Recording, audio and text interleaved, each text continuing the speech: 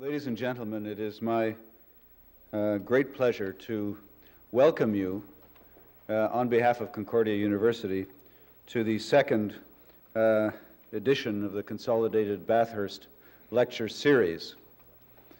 Mesdames et Messieurs, j'ai l'immense plaisir personnel, au nom de l'Université Concordia, de vous souhaiter la bienvenue à cette deuxième dans la série de conférences par année par Consolidated Bathurst.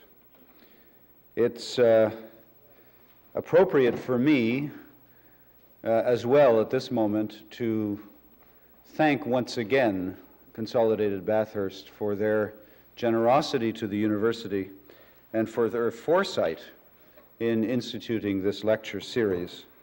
I want not only to thank the company, but particularly to thank its chairman and chief executive officer, William Turner, who has been so instrumental in promoting this idea and has shown such a personal interest in its success since the series was inaugurated. The idea of establishing a series of lectures which involves the presence of an important thinker, and I use that term in its noblest sense, at Concordia University for a few days during the fall term, this idea that Consolidated Bathurst put forward in offering to fund this lecture series demonstrates a sensitivity to the intellectual needs of a university community, which is really to their credit.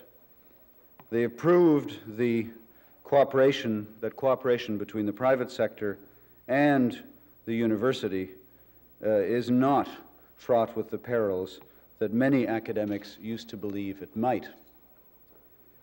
So it is with a great deal of pride and pleasure that I welcome you this evening, and I ask the Chairman and Chief Executive Officer of Consolidated Bathurst, Mr. William Turner, who's a true friend of Concordia, even though in the last year he has assumed the role of Chancellor of Bishop's University, and we're proud to have him as well in that respect as a colleague and friend.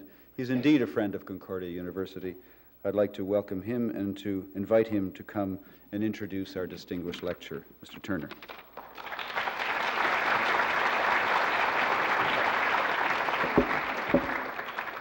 Mr. Chancellor and Mr. Rector, you know, I have to be careful about the Chancellor, so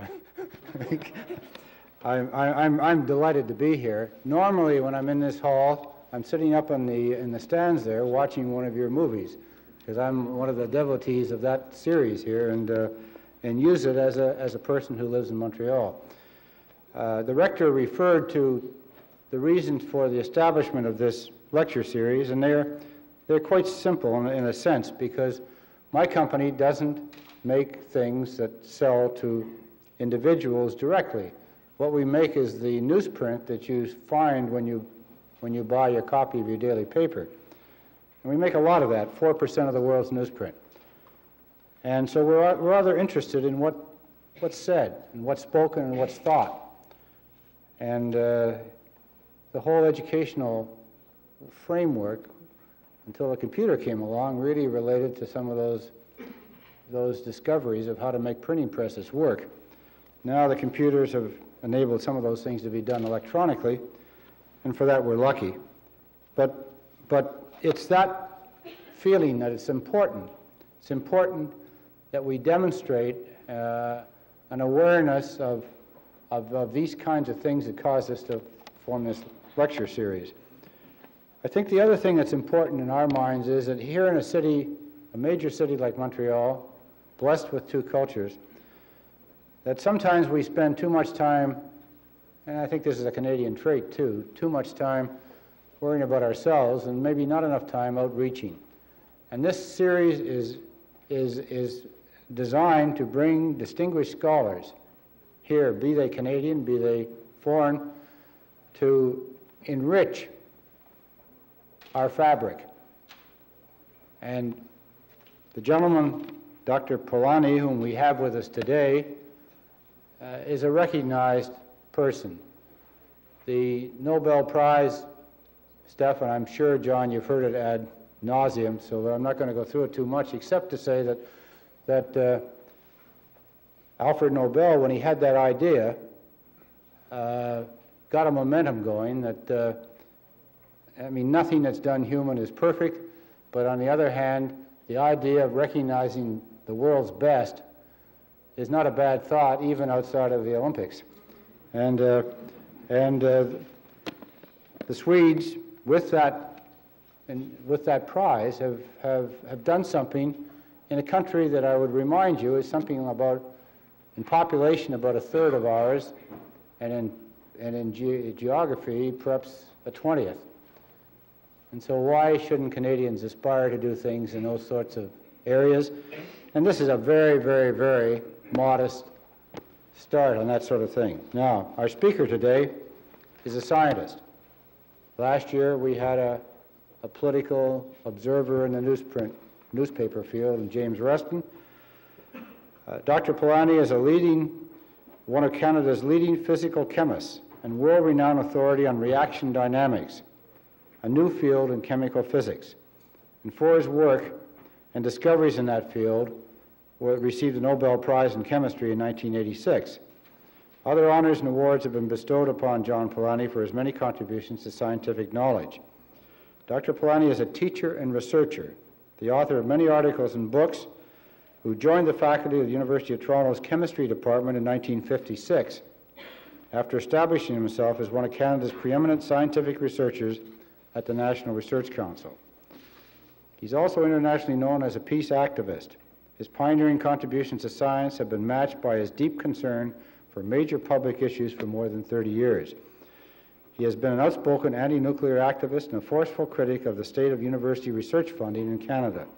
In 1979, he co-edited The Dangers of Nuclear War. So that's his background. Please welcome with me one of Canada's distinguished Nobel Prize winners.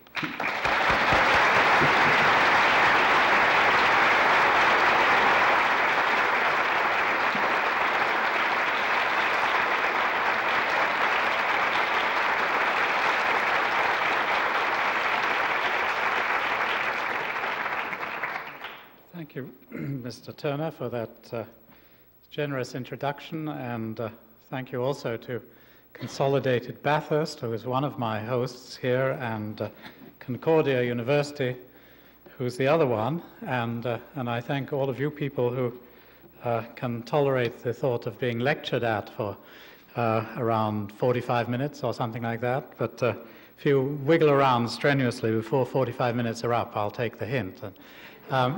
You've just been told that I'm a scientist, which is perfectly correct, and I had the happy good fortune to win that prize, but not for speaking. And so this is an amateurish effort on my part, and the subject, what's more, is a terribly difficult one.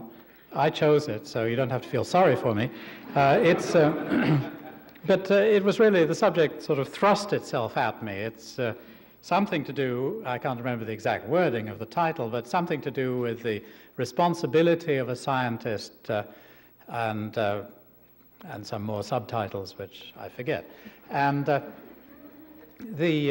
well, since I am I was and remain a practicing scientist, I have a research group of about 14 people, some working for doctorates, some postdoctorates, one or two visiting scientists from abroad, and a very busy laboratory, and that's how most of my time is spent. And in living my life, I have to have some notion of what my responsibilities are, and I express that notion in the way I live my life. To express it in words to you people is much more taxing, and I have some notes, but very sensibly, they didn't put a bulb in the light here, so I'll just speak extemporaneously. No, nothing. There are more civilized places yet where they steal the lecturer's notes just to make absolutely certain. Well, there's two responsibilities that come to mind and obviously are pivotal. One is the responsibility that a person has to his craft. In the case of a scientist, the responsibility to science. And that's very important. It's not, I'm not going to stand here all of this 45 minutes wringing my hands about the other aspect, which is the responsibility that a scientist has to society at large, because he is a human being and he is a member of the community at large. So I'm going to divide my remarks up in that way and say something, first of all, about one's responsibility to one's field. Maybe I'll make a preface to both sections and say that in thinking about these questions of responsibility, one should start, as everybody would if this were an academic occasion, by making a distinction between morals and ethics. And it's a worthwhile distinction. Morals are very broad, and they say one should be humane, and they set up the high principles which we could all agree with. And then ethics tackle the much more difficult question of translating those general principles of decency and honesty into actions. And so it's when you deal with ethics that you are involved in all the compromises that are just part of our human condition. They're inescapable. One of the compromises, in a way, is that nobody knows, well, we're faced with problems, ethical problems, which quite normally have no solution. There is just a way of trying to minimize one's offense against the moral principles which one holds. So really, what we're struggling with in this room is going to be ethics, not morals. Well, there is actually one profession that has had a code, not a code of morals, but a code of ethics, actually. And you can guess what that is. It's the medical profession. And through the Hippocratic Oath, doctors swear themselves, and have done for over 2 millennia, to a pattern of behavior. And the Hippocratic Oath, let me just see if I can make an extract from it here. It really is very broad. It only takes you a small step beyond the moral principles. It says that a physician will not do anything to harm his patient, and he undertakes then further, and now it's a little more close to ethics, he undertakes to give no deadly drug, even if the patient asks for it. And, you know, at first blush, that's all right, and then you think a little harder, and you wonder. And actually, the Hippocratic Oath goes on to say that the physician will not assist a woman in procuring an abortion. And I mention that because, you know, there's the gist of the oath, and you see how imperfect it is, and how, with the passage of time, it becomes dated. I mean, with the development of new technology, do we really believe that it's the physician's responsibility to prolong human life to the full extent that is possible? I don't think so. But anyway, so ethical principles, even when they have been pored over for 2,000 years, create very serious problems. And I could enlarge on that a bit because I stumbled across a journal called the Journal of Medical Ethics, and there was an article which was perfectly serious about a person who's standing in a bus line waiting for the bus, and they see a growth on the neck of the person in front of them, which they diagnose as a malignant melanoma, which is a life-threatening condition. And the article was about what the physician should ethically do, and there was a list of 7 things he should consider, not several, 7 things he should consider, I mean, such as how sure was he of his diagnosis, what would happen if this person didn't seek medical aid, did the person look like somebody who was going to seek medical aid anyway, etc., etc. And it all seemed horrifyingly complex and likely to be interrupted after the 6th condition by the arrival of the bus before he'd reached the 7th one. Well, the story, I only tell it as a reminder that, and that's why I refer to the Hippocratic Oath, there is nothing similar in my profession, which is scientific research, And I would say there's nothing similar in the engineer's profession. The engineers sometimes mistakenly tell you they have such an oath, and when you look at it, you find it says that they will produce good workmanship, in essence.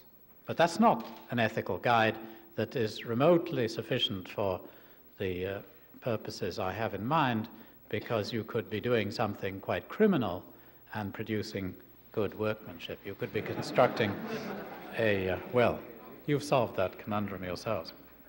So even in professions where there have been 2,000 years to develop a guide to ethics, the guide is imperfect and constantly in need of examination, and we should expect the same.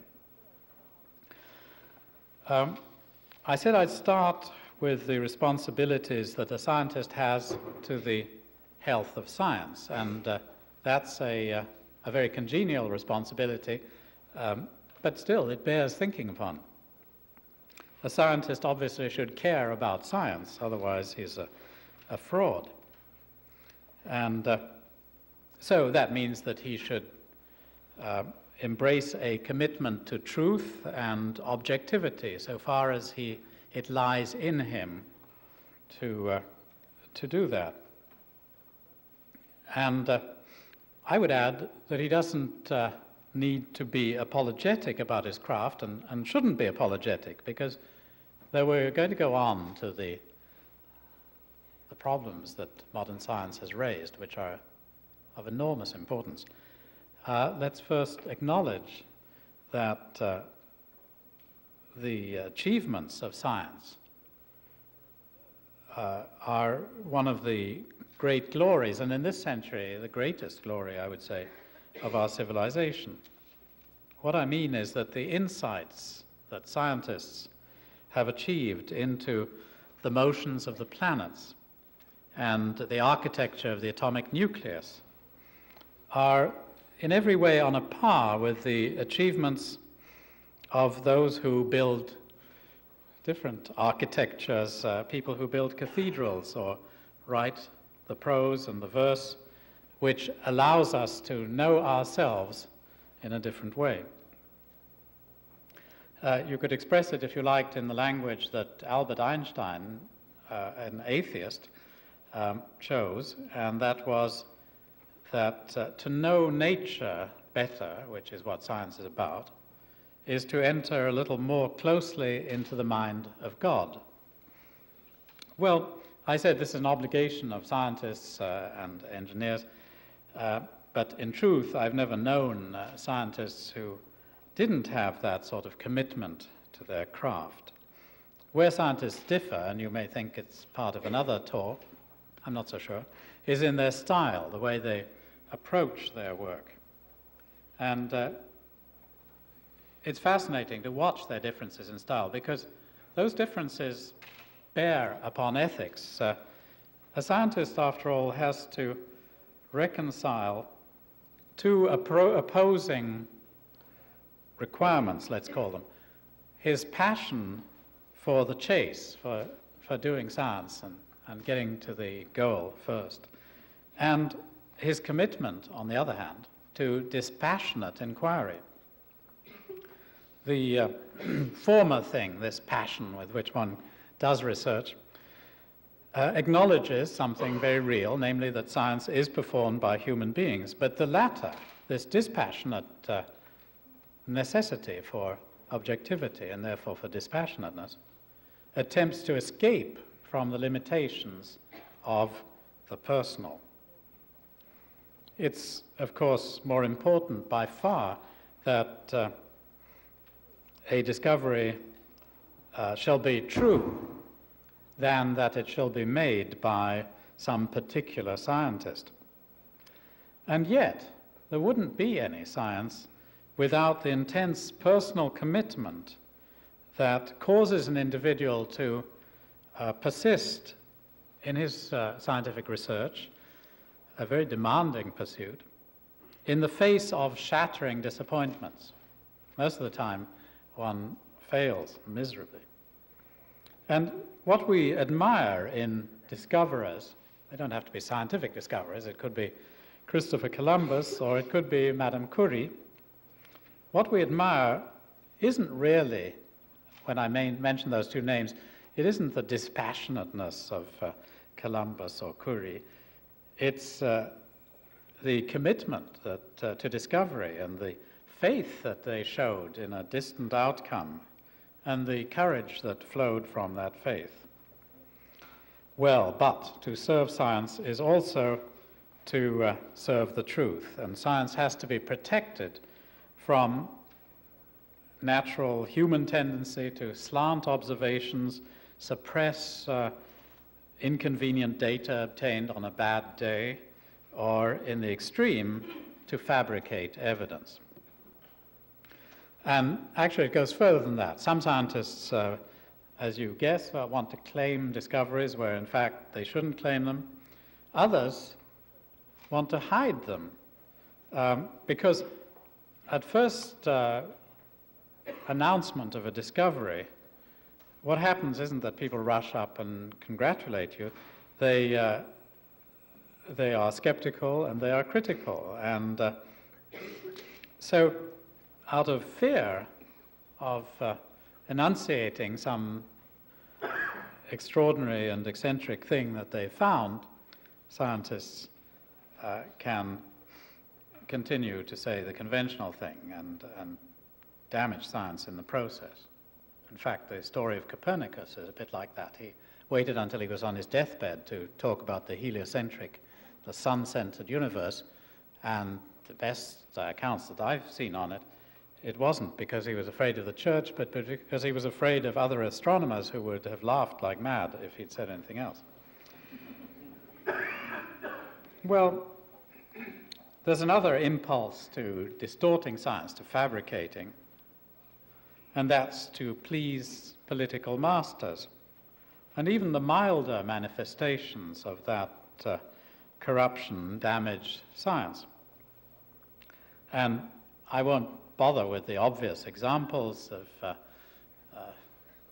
Hitler's Germany or Stalin's Russia or something of this sort, but even in Canada, one can think of pressures that are in a way of that sort, because they're much milder. But we are under pressure to represent what is fundamental science, what is designed to try to improve understanding, and then move on from there. We're under pressure to represent that as being relevant to practical concerns, whether to commerce or to health or defense, and so on. And there's great temptation to lie about that. I've done it myself. I mean, not that it has to be a great temptation for me to give in, but anyway, it's an adequate temptation. Well, and once you've made those links, especially if you make them spuriously, then governments have a basis for asking you rightly to strengthen those links. And what happens, I don't want to dwell on it because it really falls within the domain of science policy, but I just want to show you that our responsibilities to science, our ethical responsibilities to science, bring us into the area of science policy. So I just want to say that if you make far-fetched claims for understanding the social good that will come from your branch of basic science, then governments start to institutionalize a selection procedure which is based on that spurious claim of yours. And fundamental science, which, as I pointed out, has as its real purpose the making of discoveries, and then later the application of those discoveries once they've been made, and let them be big discoveries so that the applications are big, that becomes turned backwards, and the sale of basic science through packaging starts to damage science. The government finds itself encouraged by the scientist to support the package rather than the substance that's in the package. So we get huge programs for the cure of cancer or the production of a death ray, naming, of course, the two edges of the scientific sword. And, well, the best-looking package is funded, and the best science, which should have been funded, doesn't get done. Well, I won't go on to ideological pressures. I don't know whether you feel they exist in our society. Probably they do, because science is part of the culture, but I'll leave it to you in discussion to say what you think on that topic. What I'd rather do, because I want to keep my eye on the time and leave time for you to pitch in. I see there are a couple of microphones here. I presume they're more than just decorative. I think I should turn at this point to the other part of my talk, not the responsibility for people like me and many of you to see that science is objective and science is conducted on the basis of defensible guidelines, but our responsibility to society as human beings, citizens, and so on. And I think, everybody here is aware of the predicament of mankind today, and also aware that our health and prosperity depends ultimately on scientific discoveries. And with that background of knowledge, it's natural to be tempted. Certainly I find people in the street are tempted to look for some way of having only good science, directing science along benign paths, in other words. And some actually look to the scientific community to achieve this through some code of restraint. Well, I think we can, in other contexts, demand more responsibility of scientists. And I might just say in passing that I'm involved with some friends in trying to float a scheme. It's called a Fund for Science and Society, which will, everything begins by collecting $1 million. So we shall start by trying to collect $1 million. And the objective is to use the interest from this sum to have fellowships that take people out of their laboratories for a period of a few months so that they make a full-time study in that period of some area. Could be in the area of arms, it could be in the area of development, could be in the area of environment, where their technological background has made them aware of a major societal problem, and they want to bring themselves to the level of expertise where, instead of sitting in audiences, they can stand on platforms. And that's the Fund for Science and Society, which I've just been spending some time on. It's just being born. So yes, I think there are things that scientists should be doing that they are not. But I would not include the direction of science along purely benign paths as one of those, because I don't regard that as a real option. And I'm now going to explain why not. It isn't totally obvious. How might one try to control science to get only good science? So let's think about it. One real option, seldom proposed and I suppose never deliberately exercised, would be to slow down science deliberately, or halt it if you want.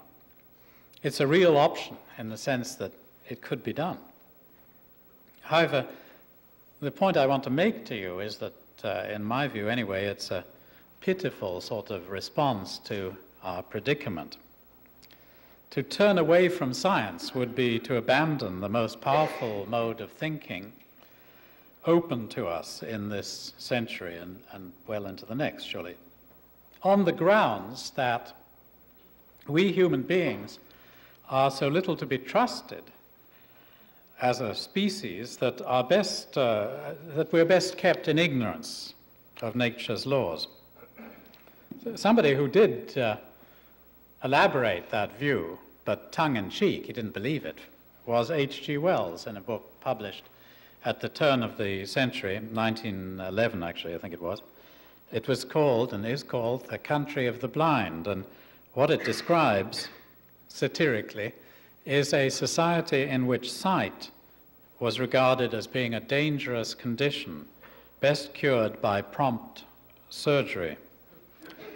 Now, Wells, in fact, was a prophet of the scientific age in a naive way, which we today would be hesitant to embrace.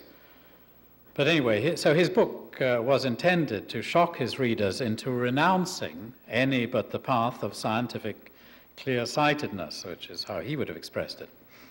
Now, he went perhaps a bit far, but most of us, I certainly would agree with Wells that human dignity is ill-served by a blindfold. There has to be a surer and more worthy path ahead than intellectual castration.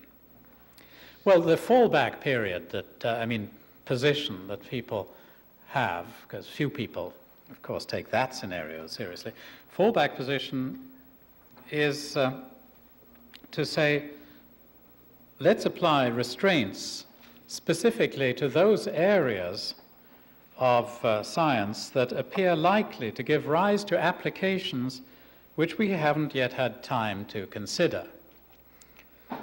But I'm going to suggest to you that on closer examination, that proposal is either going to be ineffective, or if you make it effective, it's going to be indistinguishable from the one that I just chucked out. The idea, then, to repeat myself, is to, instead of restraining the criminal science to combat his destructive tendencies, let's restrain his trigger finger that pulls the trigger of the scientific gun. What's wrong with that? Well, what's wrong is that the expanding domain of science is more an amoeba in its configuration than it's like a man with a finger. It has an outline which is changing all the time. If you cut off the trigger finger, you'll be confronted with two others that achieve the same objective. And I can be more specific, and it's worth being more specific. In an age, and that's what's peculiar about our age, an age that sanctions mass destruction, the killing of people as if they were insects, we rightly fear that we will be among the masses destroyed. If then, in the hope of preventing that disaster, we amputate the nuclear trigger finger, then in the absence of a major change of heart in society, then what we will see is that the chemical trigger finger, the chemical weapons one, or the biological trigger finger, or the radiological one, the weapons based on fallout, or the directed energy trigger finger, that's the laser one, will grow twice as fast because society has the same objectives and there's the whole remaining panorama of science to be exploited.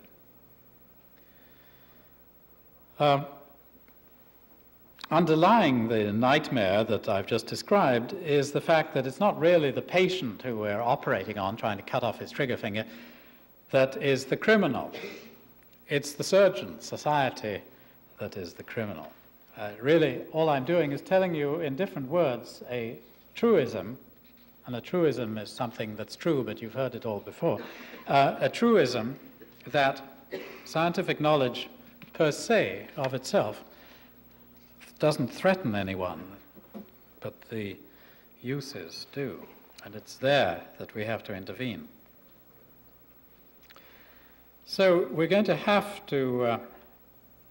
have a diminution in the international clamor and competition for higher levels of armament, and we see such a diminution now when Reagan and Gorbachev meet and so forth. Without that, there's no way we can operate on the scientific body and ameliorate the dangers that threaten us. And I think I don't have to dwell on that point anymore, but I don't think that I've convinced all the people of this point. There will be some who, understandably, still look to scientists to rescue us from the consequences of science unilaterally by calling a halt to science or some parts of it. And in fact, in the aftermath of a nuclear holocaust, you can be sure there will be many who take this view. There'll be a natural inclination to wreak vengeance on the scientific messengers who brought the news that E is equal to mc squared. The point I'm trying to make is that that wasn't bad news at the time, any more than was the news that force is equal to mass times acceleration. So long as society has the ambitions that I've been deploring, it's improper, in my view, for it, a society hell-bent on destruction, including self-destruction, to demand of a minority within that society that they save the majority from themselves, save them by forcing the majority to take the path of righteousness. In fact, were scientists to organize themselves to take over the levers of power, to coerce the rest of society, they would be taking it as axiomatic that their judgment as scientists is better than that of the much larger group of non-scientists. And if scientists as a group were to behave in that fashion, they would, quite rightly, be severely disciplined. One section of society can't arrogate to itself the right to subvert the normal processes by which political decisions are made. Nor can the majority blame a minority for failure to practice subversion. It's important to get these points right before one then goes on to say what one does hope for and expect from the scientific community. There's a loophole here which maybe is in your minds, it should be, and that has to do with individual acts of withdrawal of services on the part of scientists, acts for which I'm grateful and acts in which I have sometimes been involved. There's one example in which I was involved today, quite a spectacular one involving about 12,000 scientists worldwide, and that is a refusal to work directly on the Strategic Defense Initiative, the Star Wars proposal, venture, let's call it. But you see, am I now contradicting myself? I'm part of that, and yet I say that scientists shouldn't try and subvert the political process, shouldn't be blamed for failure to practice subversion. Well, you see, I don't see this action of mine and 11,999 others as being an attempt to subvert the normal processes of decision-making. It's a gesture designed to draw attention to our strongly held views. The scientists who choose not to participate in STI research, as it's called, and the nations, ours is one, that to some degree refuse to participate in the STI venture, don't really think that their actions are going to cause it to come to a grinding halt. The absence of governmental participation by Canada or the absence of my help isn't going to stop the thing. But that's not the point, any more than when somebody lies down in front of a tank, they think that the army is then going to disband. What they think is that somebody is going to notice that this chap must feel rather strongly if he lies down in front of that tank. So it's a gesture. It's not a suggestion for the way in which we are going to save ourselves and arrange our affairs. This particular initiative, I don't want to dwell on it, you can raise it if you like in the discussion. I think it's doomed, and it's right that it should be abandoned. And I think that scientists will have played a major part in bringing about the result that over the coming years you will hear less and less about the STI, Star Wars. But they will have accomplished it in part by the gestures of attention-getting gestures I mentioned, but largely by the proper process of argument and winning over of the majority, not by coercing them, still less by reshaping science so as to make the STI impossible. Well, I think I've said enough about the fact that the majority, these are sort of, I think, rather obvious things, but they aren't things that are much discussed. I've never been to a lecture on the ethics of science, and maybe it shows, but there aren't any lectures on the ethics of science, and there should be. Well, I've said often enough that the majority can't blame a minority, i.e. the scientists, for failing to force the majority, to do what the minority consider is right. But what they can blame the minority, the scientists and engineers for, and should, is failure to participate to the full extent of their talents and their education in the political process. And that's certainly a central responsibility of the scientist to the society which has given him the privilege of a high level of education, and, as if that weren't enough, also a measure of respect. With any invocation to action, there should be a warning, and there is, and that is that when a scientist participates in that sort of political debate, he should be careful not to traffic in his reputation as a specialist in some sort of arcane area, which almost certainly is irrelevant to the topic, or to most of the issues in the topic under debate. What he's really bringing to the discussion isn't the authority of his expertise, but other valuable qualities, indispensable qualities. That's why he's got to get involved. And they are an acquaintance with the world of science. What is possible in science? What isn't possible? What do scientists do? What does it mean to make a discovery? How certain is anybody of anything? These are things that one learns painfully over a period of decades.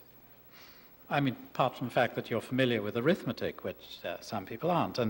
And then, above all, the fact that you have a well-sharpened skepticism about people who are presented as being experts, because you've heard yourself presented as being an expert and you know how little it means.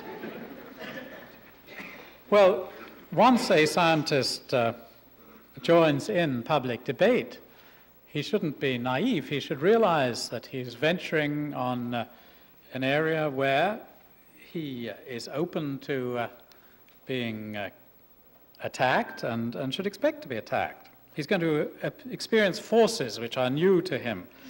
His motives, for one thing, will be impugned, and his judgment will be questioned. All sorts of things like that. And he shouldn't be deterred by that. You can blame him if he is.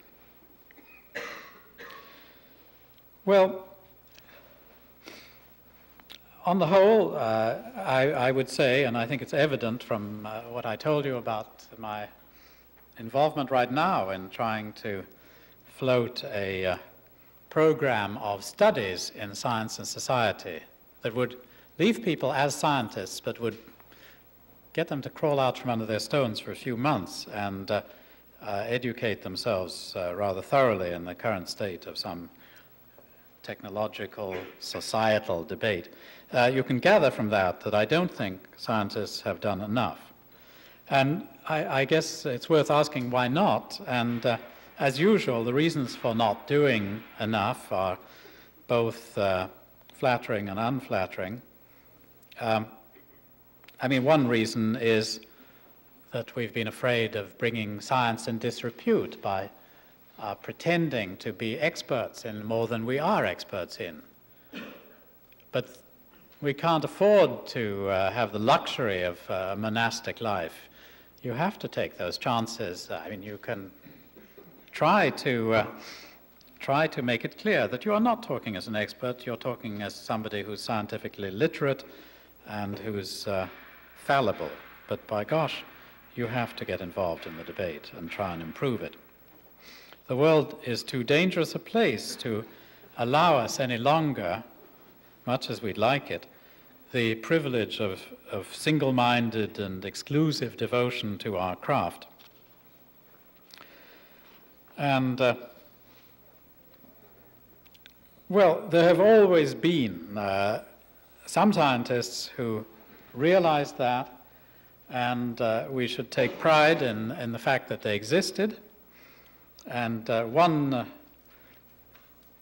moment when that became very evident was at the dawn of the atomic age.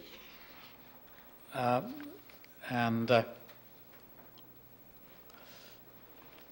are various, I'm just wondering what aspect of that history to remind you of. There's one moment where, at the testing of the first atomic bomb, when Oppenheimer said, "The scientists have known sin," which was a very puzzling statement, and some thought that he was lamenting the fact that he had been involved in the Manhattan Project. I don't think that was the case. What he really meant was that from now on, scientists were going to have to be part of the broad range of political debate, that they couldn't isolate themselves from it, that they were going to have to be involved in those tragic compromises which form the substance of ethics that I referred to in opening this talk. And if you want to have that brought home to you even more forcefully, think of the time in 1939 when Einstein, the greatest scientist of our age and a pacifist, found himself feeling that he had to make the ethical compromise of writing the letter to President Roosevelt, which then set in motion the effort to build the most destructive and appalling weapon in human history. So that's the real world, and we are part of it. But do we have something to contribute? I'll just read to you a paragraph or so from a document which was written by a group of scientists. It was emerged from a little seminar in Chicago in 1944, a seminar, or really 45, before the first atomic bomb test. The seminar was chaired by James Franck, a Nobel Prize winner, and they were discussing what the atomic bomb, when it appeared, would do to the relations between states. And they wrote a very prescient document, which 4.5 decades later, or whatever it is still very apropos.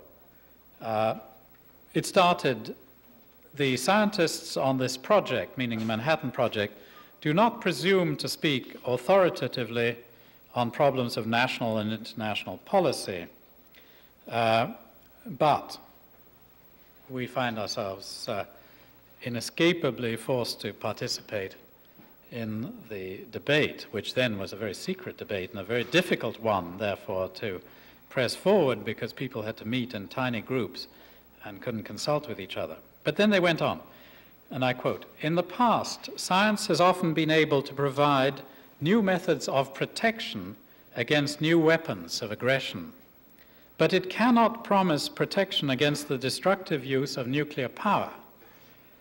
This protection can only come from the political organization," by which they meant reorganization, "of the world. Among all the arguments calling for an efficient international organization for peace, the existence of nuclear weapons is the most compelling one. remember, the United Nations hadn't been founded then, the atom bomb hadn't been tested, the UN hadn't been founded, and we hadn't been through 4.5 decades of having our noses rubbed in the appalling spectre of this weapon. And really, to bring things up to date, was it yesterday or the day before that the President of the United States went to the UN and made his peace with that body and said that the future really hinges on support of the UN, a body which previously the Soviet Union had been neglecting, failing to pay its dues, trampling on, and the Soviet Union in the Gorbachev period has been enthusiastic about the UN, and if it were to disappear, we'd have to get busy and invent it immediately. Well, so I don't think I need go on with that quotation. I think that there are, well, maybe a sentence or two more, and that will finish it.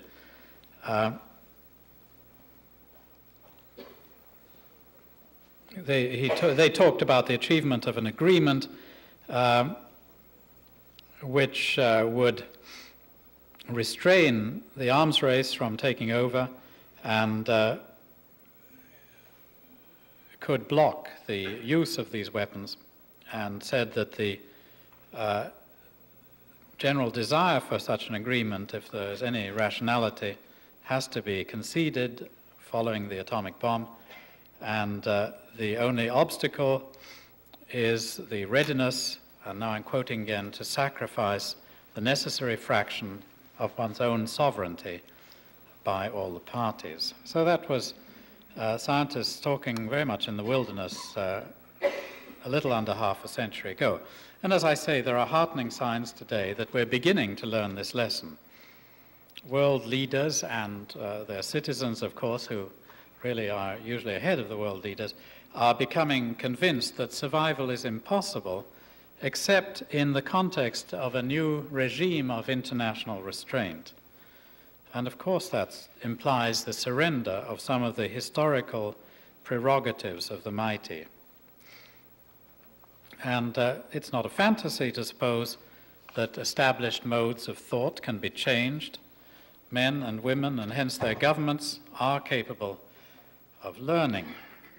And science, in fact, is the greatest adventure in learning that contemporary history has to offer. In the space, if you think about science, in the space of the last 1 or 2 generations, the field of science has been turned on its head several times. Scientific orthodoxy has been threatened by intellectual revolutions and then has proceeded to embrace them, and science has been stronger than ever. And that is the sort of thing that's going to happen outside and has to happen outside the domain of science. Because the future of our species hinges on revolutionary change in our concept, first of all, of the role of force in human affairs. But it's not only the role of force, it's also a rethinking of the whole terms of our tenancy of this globe. Given the limits to our resources and to growth. And that's resulted in appeals for conservation and with the understanding of scarcity, a new feeling for the need for an equitable sharing of wealth. We've only seen the beginning of that movement. Scientists, as citizens and as members of an international community, have an important part to play in espousing imaginative solutions to these problems which, in a substantive way I haven't been able to talk about: the problem of arms, the problem of the environment, the problem of development. And if scientists are silent, if they fail to play their part, then they deserve our blame. But happily, I think in increasing numbers, they are accepting their responsibility. So thank you for your attention.